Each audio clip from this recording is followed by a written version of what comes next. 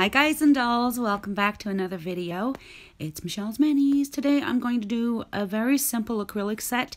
Please excuse the application, it was terrible, but we did get there in the end and I'm really pleased with how they turned out. So this is the MShare foil gel, transfer foil gel. I'm going to do the two middle nails. I'm going to use a beautiful foil that not a Beauty Queen 06, that's it. Faye of Not a Beauty Queen 06. I won in one of her giveaways and it is gorgeous and it works so well with the Mulberry acrylic from CJP. My goodness, my brain's not working. So this foil gel, I have never had an issue with it. It is fantastic. Trey from Trey's Nail Designs turned me onto it. She sent me a bottle just to try because I ordered us a Nails one each just to try. But this stuff is just as good. It's a lot cheaper, just a longer cure time. But every single time, wrinkles, of course. I didn't show you the second one.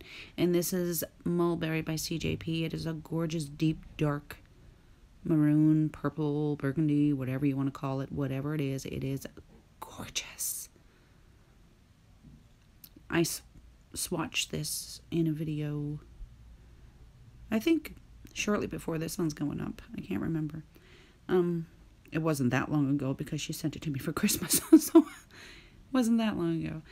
But it is gorgeous. But like I said, my application today, my goodness, leaves a lot to be desired. Let me tell you that.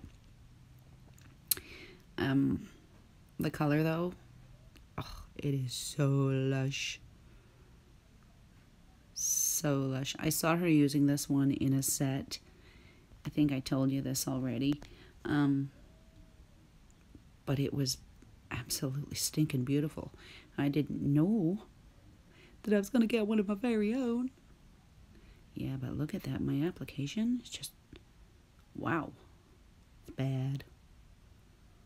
But like I said, we do get there in the end. It does look a little better. I'm just going to show you, I think I'm just going to show you the pinky. The pointer index finger was way worse. It was so lumpy bumpy. I had such a lot of filing to do. But it is gorgeous. I do really, really like the set in the end. I really, really do. I didn't put any acrylic underneath the foil, but I did cap it in clear, just because if you were doing it on a regular nail, what I did was I filed the edges of the foil a little bit so that the acrylic would stick to the nail and not to the foil, if that makes any sense.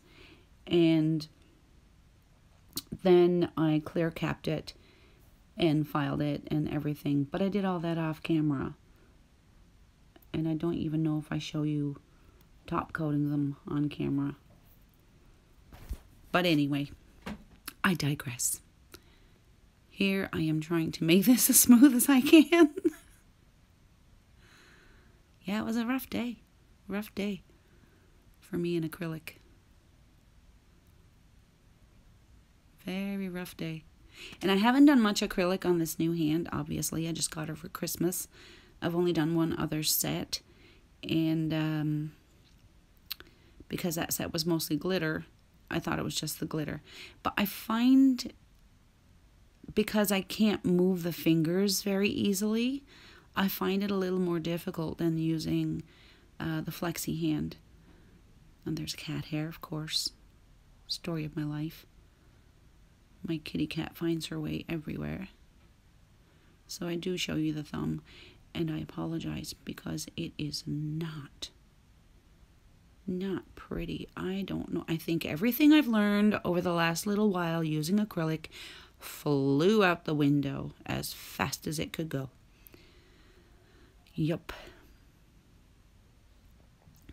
I did manage to keep the cuticles nice and clean, and well, a little bit there, but for the most part, I managed to keep the cuticles and the sidewalls nice and clean. Like when I took the nails out to put them in my drawer later, there was one little spot of dried acrylic on the pointer, on the index finger. That was it, and that was underneath. That wasn't even on top near the cuticle or anything. So with that, I was pretty happy, because a lot of the times I have some either colored acrylic or clear acrylic on the cuticles or the sidewalls, and I have to get rid of that. But this time, just that one teeny tiny little spot. But man alive, it gave me a run for my money. Like, I used way more acrylic than I had to, I think. I kept seeing shadowing, and I don't know if that was the acrylic marbling or if that was my application. I'm pretty sure it was my application. I'm pretty gosh darn sure. But I had a lot of filing to do with these. But I really do like the finished result. I keep saying that, but it's true. I'm happy with them in the end. And I would wear them. Absolutely, 100% I would wear them. I'm trying... there's going to be more fantastical sets too, of course, but I want to do some wearable manis. Something that I would wear myself. And I'm really not that adventurous when it comes to my own nails, but I love it.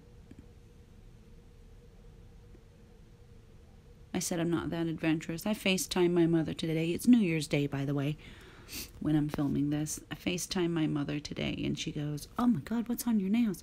"Oh, it's rose gold chrome powder and a hollow rose glitter." She goes, "It's beautiful."